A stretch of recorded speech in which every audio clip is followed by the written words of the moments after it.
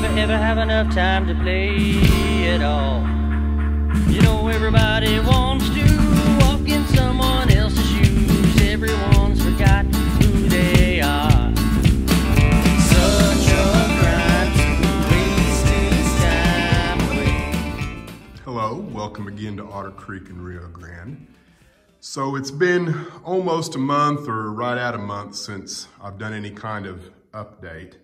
And if you'll recall in the last one, I mentioned I had lots of kind of little things that needed to be taken care of, before I moved on to anything else, because, when you get finished with something and you can start running trains, it's real tempting to run trains and leave things maybe unfinished that should be finished. So I'm going to share a few of those things with you just because you might be interested.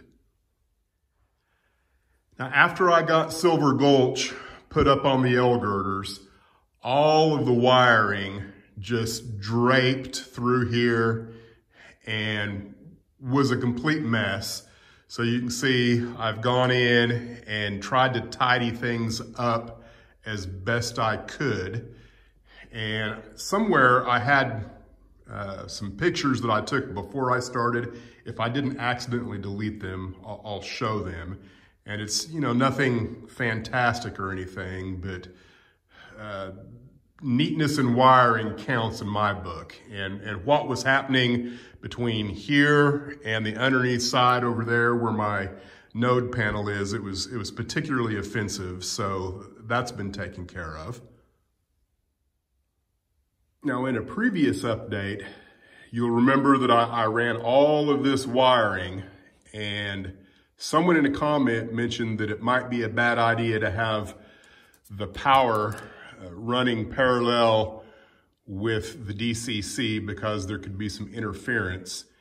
And, I just did this today, and I have had multiple operating sessions with all of that together, worse than it is now. And I didn't experience any abnormalities at all in the way the locomotives ran. But just to be on the safe side, I did separate DCC stuff, and I went ahead and lumped in the CAN bus for LCC in this top loom, and then my power is underneath. So that's taken care of. So this bus line and this bus line both had to be reconfigured. This one was probably 10 feet too long on that end underneath Silver Gulch. And then this one was probably 3 to 5 feet too long. And so I cut them and put new ends on them, crimped on new Ethernet cable ends. And one of the things I learned in doing that is not all manufacturers use the same color codes. So be sure and check the other end before you do your crimping, because your color code might not be the same. I found out the hard way. I had to redo it, but it wasn't that big of a deal.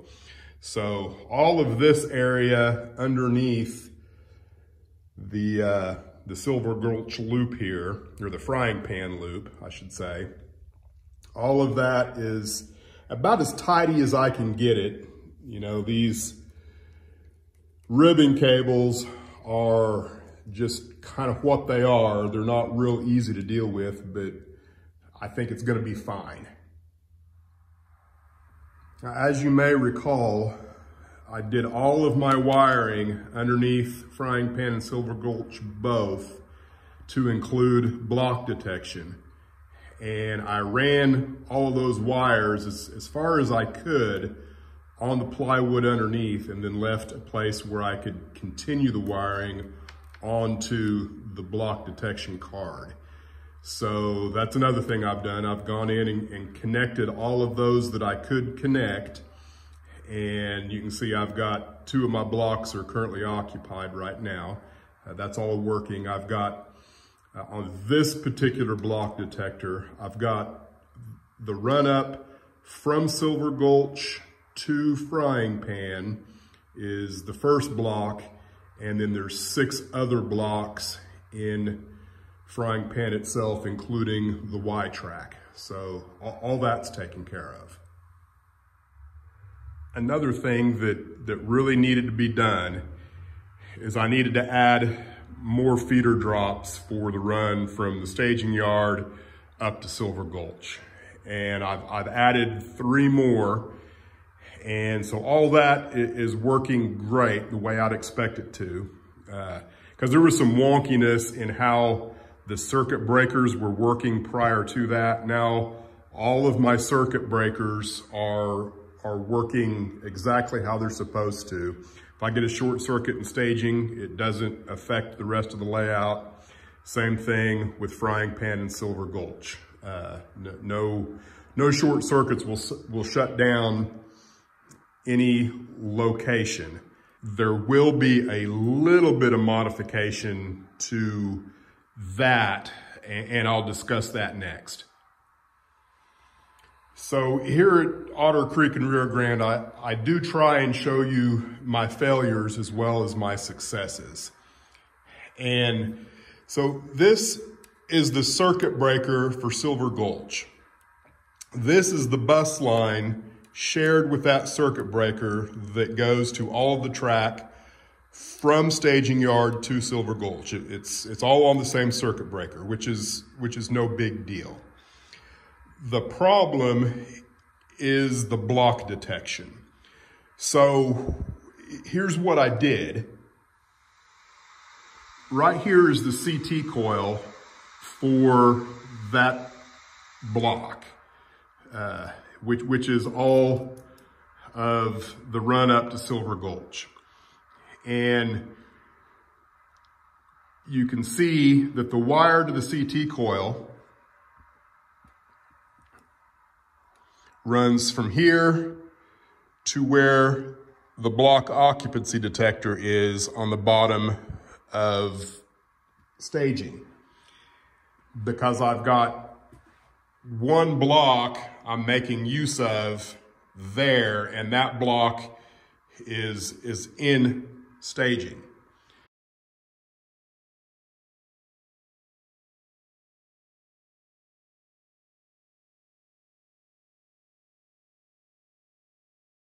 So, if you know anything about block detection, which I did, but it had been so long since I messed with it, I completely forgot.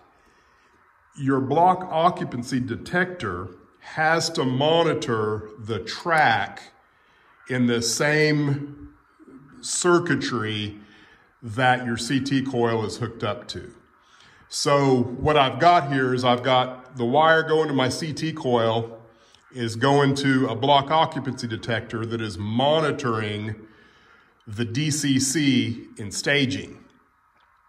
Meanwhile, the actual DCC track wire, the bus wire, is over here, or was planned to be over here, or that's where the wiring going is coming out of the circuit breaker. So my CT coil can't pick up anything that's happening on this track.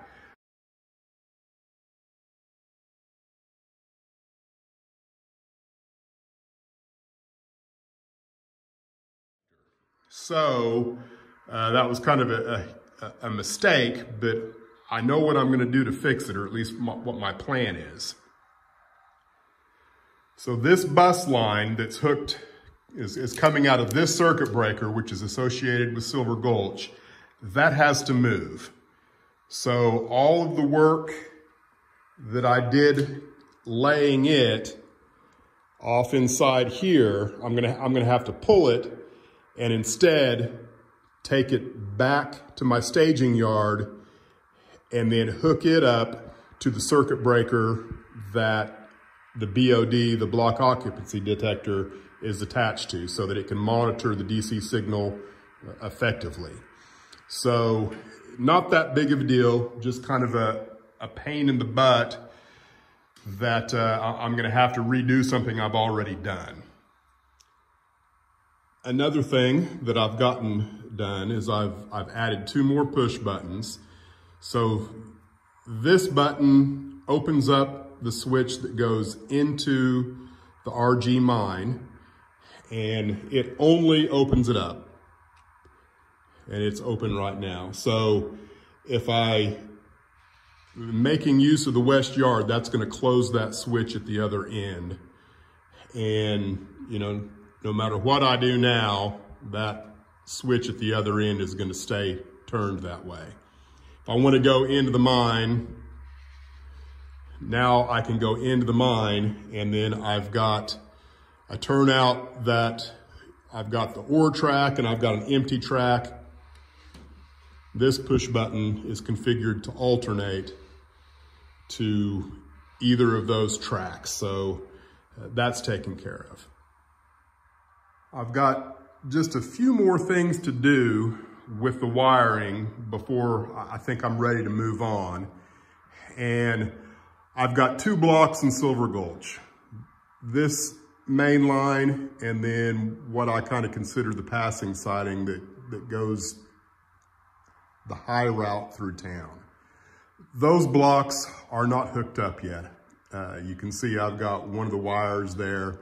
It's just 2 blocks, and they just need to run over here, but I don't have a block occupancy detector for it, because when I originally did it, I thought I was gonna run those wires all the way down to the one on that end that has, you know, 6 open lines ready to be configured. I can't do that because there's no way that I can monitor the DCC here, because all of the CT coils associated with those blocks are tidied up and nice and neat in there. So that's just not gonna work. So I'm gonna have to come up with a different way of doing it. Here's another mess that is driving me crazy. That's really offensive, but I'm stubborn. Somewhere I've got the correct connectors for this. I can't find them. And so therefore I haven't been able to trim it and make it, you know, how I want it to work in there, just because I haven't found the connectors. But eventually I will, or I'll buy some more, and all of that garbage will be cleaned up. So where I'm at right now with the wiring, on this particular tower LCC, I've got 6 open lines that aren't being used. This is the line that's going to the 2 push buttons for the mine. And so I've got to figure out a way.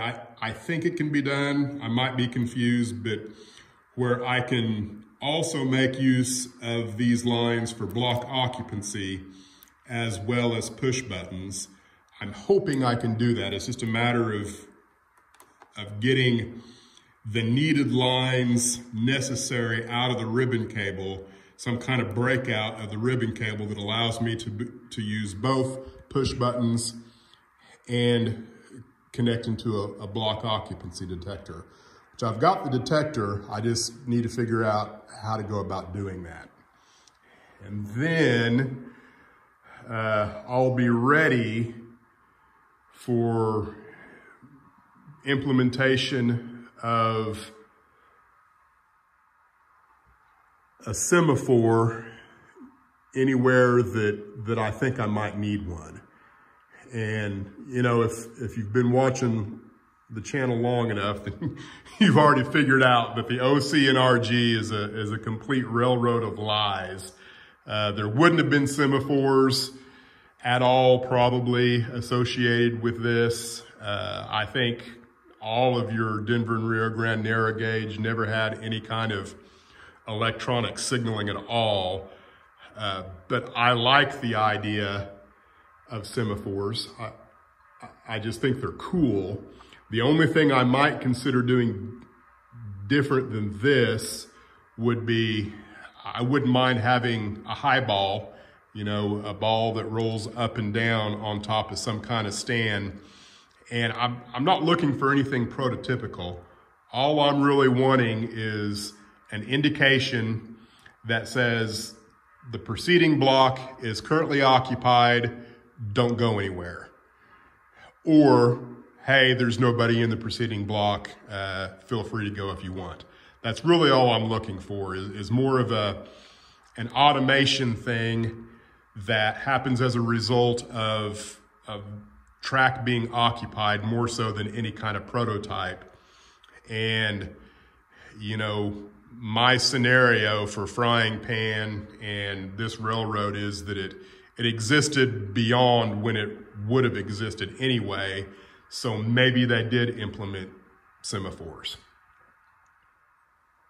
Now, if you've watched the last couple of videos, you know that I've been doing a lot of running trains, and there's a dual purpose there.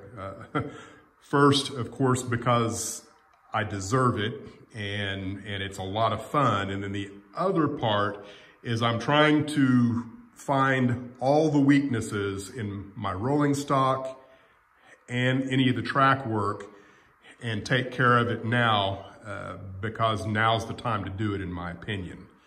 So you may have noticed that this track is not painted, and that's because I just went ahead and replaced the whole switch. I can't remember what exactly happened, but after I got this laid and before I painted the old one, I did something in here and just totally jacked it up, and there just wasn't any fixing it. So I just created a new one, and so this is working fantastic.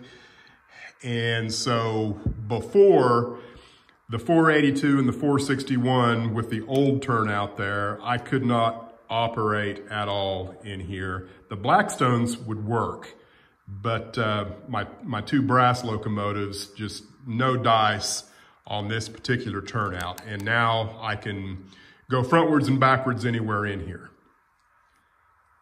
Now, one of the things that I figured out in really analyzing what was going on, I figured out whenever you make one of these turnouts, if you watch the Fast Tracks videos, he lays in a PCB tie and uses that as a guide to how much space that you should have on the rail that you solder that's not against the stock rail. And I never can remember whether it should be the straight rail or if it should be the diverging rail. What I figured out, particularly if you're coming out of a curve on any of these turnouts, you need a little more space in between the stock rail and the point rail, at least on narrow gauge. I can't speak for standard gauge, but almost all of my derailments, I would say greater than 95% of them, they were happening as a result of too little space in here. And it was particularly bad on the brass locomotives and the rolling stock that had the wider wheels, the wider wheel sets, the fatter wheels. So I've gone through, and as of right now, I don't believe I have any turnouts that this is the cause of a derailment. So, and there's been quite a few that I've adjusted the width or the space between the stock rail and the point. All right, I did a lot of battling with this particular three-way. And what I found was that right here, I was having the same issue where there just wasn't enough space between the point and the stock rail as the wheel sets were coming through. The Blackstones were good 90% of the time. If you crawled through, you weren't going to have any problems. But again, my Fujiyama and my Mountain models, I would derail almost every time. And so what I figured out is that I needed to move this in just a little bit. And in doing so, I had to remove a little bit of the base of the rail on the opposite side of this rail so that it could tuck underneath and come closer to this rail. And then once I did that, I was having no more derailments right here. The other issues, you know, all surround this particular area of a three-way turnout, depending on which route you're going through, and the relationship between your guardrails and this point, this frog, and then this right here. And there's just a lot of trial and error, a lot of filing, and, you know, kind of moving things around just a little bit, especially right here, because a flange has to be able to go through here. And if it's too close this way, you've got problems. If it's too far that way, then it jumps up on top of it and you get that body lift.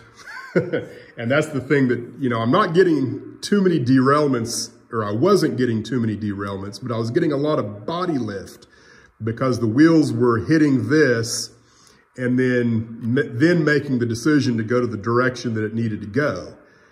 And getting this little doohickeys right here in the right spot and filed the right way so that it guides the flange this way when you're coming this way, and or you're not crashing into this coming that way. It's just a lot of tweaking. And I think I've got them tweaked up enough where there's still gonna be a little bit of body lift just because, and just in case there's somebody out there that is thinking about, you know, becoming a narrow gauger and looking at this and thinking, hey, that's something I want to do. I just want to be transparent in some of the things that you're going to have to deal with. So as a wheel set comes through, when it gets to this point right here, it's going to start pulling the wheel set to the right. And then when it gets here, it's going to pull it to the right again. And then as it gets up here to this final guardrail, it pulls it again to the right. So you can see as this goes through, it changes directions 1, 2, and then a little slightly less, but a third time right there as it travels through. And you can kind of see that first one's pretty abrupt. And, you know, what I found is regardless of how well you check it with your NMRA gauge, and you have to, you know, you have to have these flangeways perfect and or a little sloppy. So how does that matter with your locomotives? And so here's what I'm going to show you, because this is kind of important, I think. So here is a West Side Models K37. And I want you to look at the side-to-side play of the wheel sets.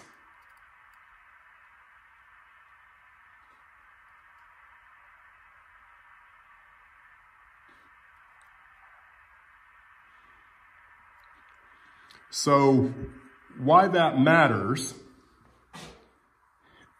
is that the distance from here, where you're first starting to pull your wheel set that way, and through here is less than the distance between the wheel set, you know, from your first driver to your last driver.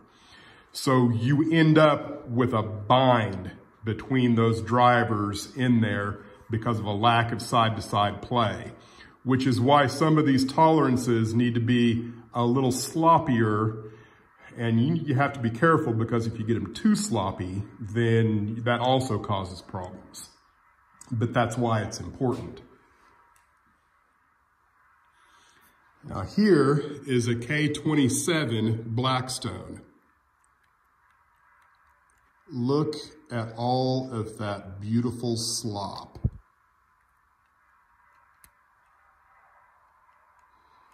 So you can have this wheel set all the way over there, and then this wheel set all the way over here, and you've actually got a little bit of a radius built in. That's why these Blackstones work so much smoother on those. And even, I mean, look at that. How much room the trailing truck has to slide left and right. And even the front pilot truck is the same way. You've just got a lot of side-to-side play that if your track work is a little shoddy, this is going to work a lot better. So that's what I've been doing, is really analyzing what's going on with the track, what's going on with the locomotives, and trying to get everything running as smoothly as possible.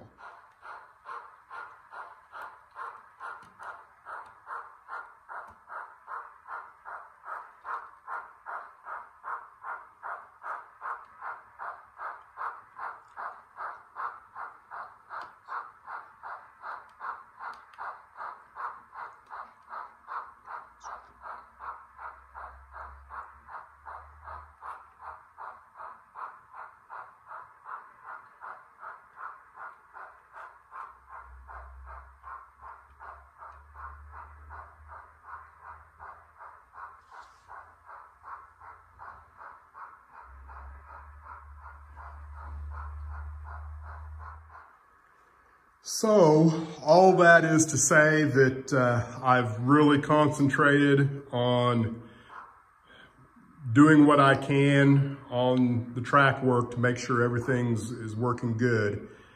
And so the last 2 or 3 operating sessions I've had, you know, the only derailments I'm getting right now, even with the 482, which is my most finicky locomotive, is just 100% operator error because I thought something was thrown and it wasn't thrown, and you know, the typical things that you do when you play with trains. So I'm gonna leave it there, and hopefully I will get back to you, you know, before the end of May. You know, my work saga continues. If you've been a subscriber for a while or been watching for a while, you'll know that about 1.5 years ago, they closed down the facility that I was working at, and I had to start working at a different location, and I've been living away from home during the week. Well, they have now closed down that facility, and I'm in the process of trying to find a new place to relocate to again. And, you know, it's a bit frustrating, but I'm going to keep driving forward with the railroad to the best of my ability with the complications that I have.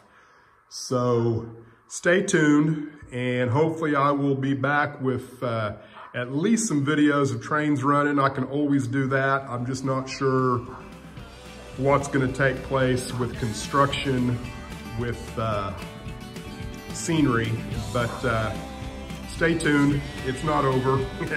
Lots of stuff to do. Thanks for watching, guys.